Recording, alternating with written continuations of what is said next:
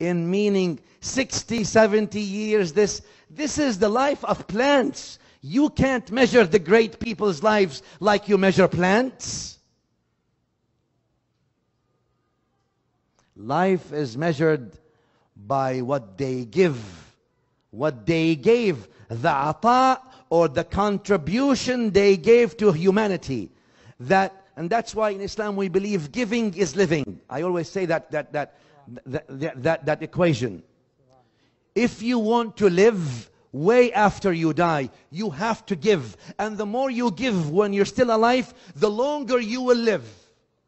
I say that's a rule. Rule.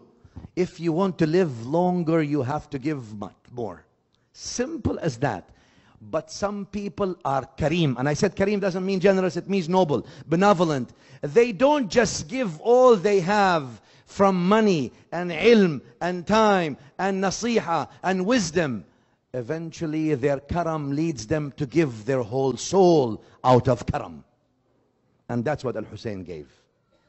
Not just he gave his money and ilm and wisdom and guidance and all these things. His karam led him that he gave everything up to and including his own life.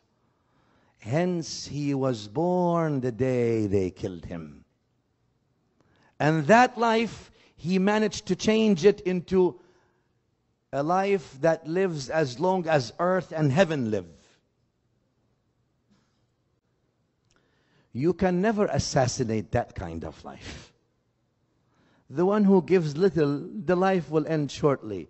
But the life of Al-Husayn, go try to kill Al-Husayn. How can you kill him? He is living in the heart of every Muslim. How can you do that?